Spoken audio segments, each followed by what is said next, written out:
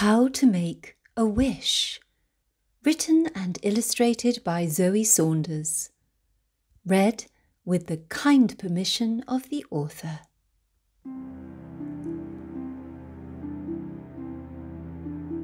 It was morning, and like most mornings, Little Red Fox was the first to get up. "Wake up!" shouted Little Red Fox. "Wake up! What are we going to do today? Something exciting? Oh, I hope so." Big Red Fox yawned and stretched and yawned again before saying with a grin, "I have something very special planned for today. Today we are going to learn how to make wishes. Now come on, little one. Hurry up. Don't dilly-dally, wishes won't wait, you know." The two red foxes left their underground den to explore the countryside on a hunt for wishes. They trotted through the forest.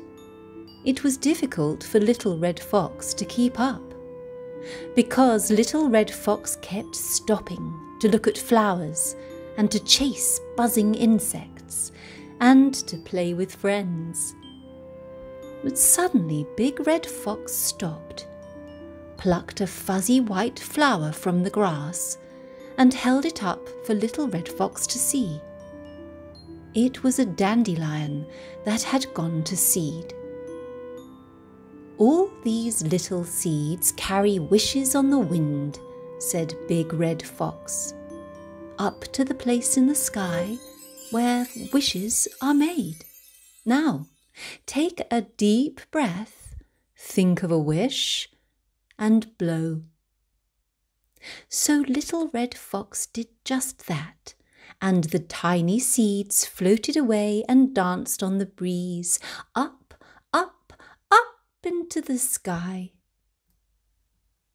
Little Red Fox wished for snow. It had been so long since they'd had snow to play in. Beautiful, cold, sparkling white snow. Snow that you can pounce in, roll around in, and make snow foxes out of. The two red foxes came to the bottom of a big hill. "Up we go," said Big Red Fox, "all the way to the top." Halfway up, it started to rain. As they reached the top of the hill, the rain stopped and the sun shone through the clouds. The Little Red Fox looked up and shouted, "Look! A rainbow!" "Perfect," said Big Red Fox. "Now we need to find the end of it. Race you!" Now, human beings like you or me are far too slow to catch the end of a rainbow before it disappears, but foxes are quick.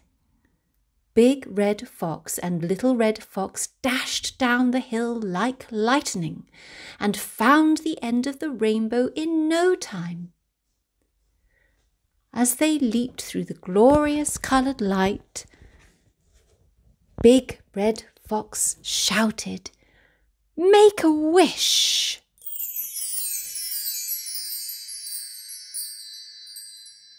Little Red Fox thought hard about the next wish.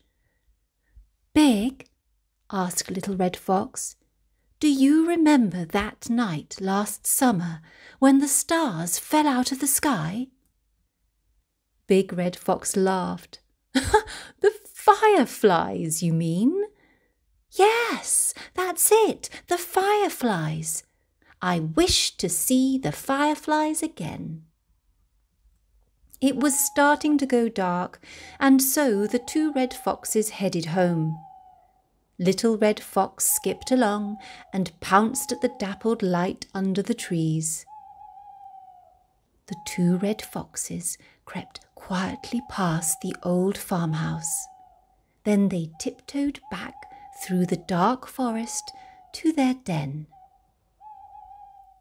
Outside of their den, Big Red Fox said, "Oh, look up! Look up at the twinkling stars, little Red Fox." As they turned their pointed noses upwards, a bright, shooting star whooshed across the sky.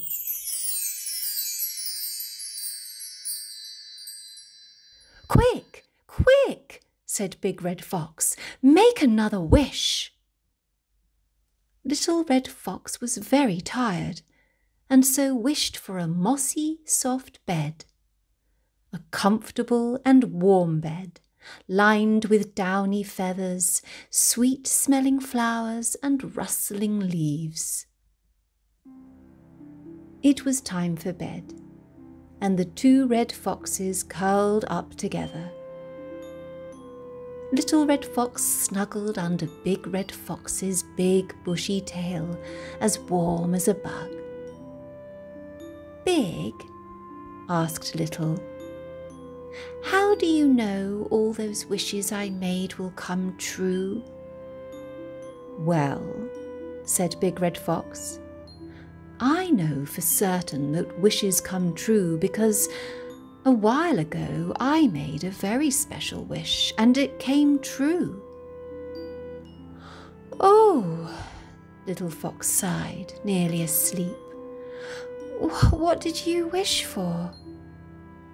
Big Red Fox leaned forward and whispered very gently into Little Red Fox's ear, "I wished for you."